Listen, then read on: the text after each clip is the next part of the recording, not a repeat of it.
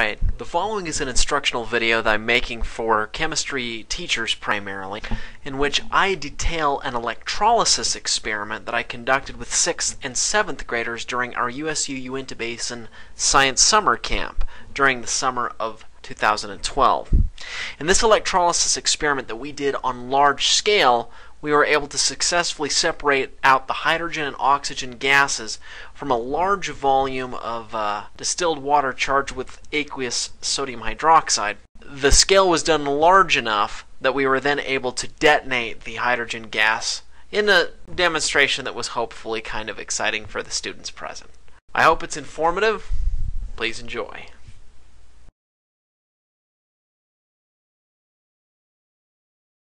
To set up our large-scale electrolysis apparatus, a 1500 milliliter glass beaker was filled with 1200 milliliters of distilled water. Two 100 milliliter glass graduated cylinders, with their plastic bases removed, were then suspended into the beaker using two large 3-prong clamps attached to the same ring stand. 150 milliliters of 5-normal aqueous sodium hydroxide was then added to the beaker, and we waited about 3 minutes for the ions to disperse into solution. To fill the graduated cylinders with sodium hydroxide solution prior to electrolysis, each graduated cylinder was fitted with a funnel and was then filled nearly to the brim with sodium hydroxide solution taken from the beaker. The mouth of each graduated cylinder was then sealed using 2 pieces of 6 by 6 centimeter parafilm.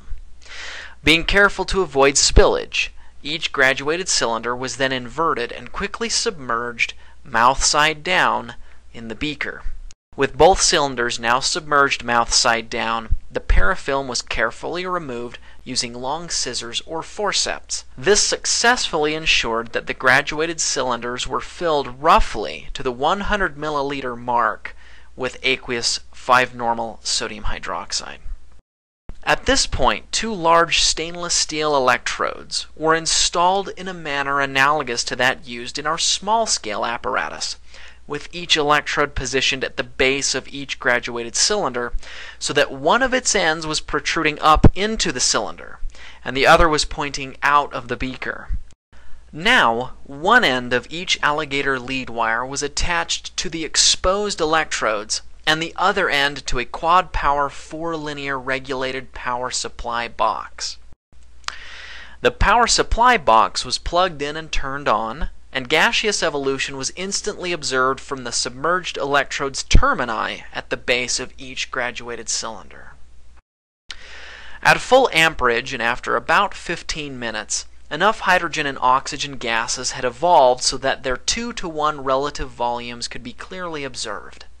When asked to explain this observation, students readily concluded that the observed ratio was consistent with our proposed hypothesis, that hydrogen and oxygen gases are present in a 2-to-1 atomic ratio in water.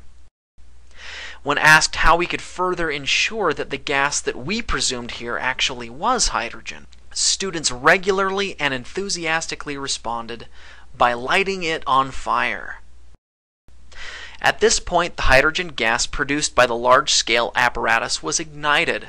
This was accomplished first by unplugging the power supply box. Then, using the 3-prong clamp, we raised the graduated cylinder that presumably contained hydrogen up and out of the beaker.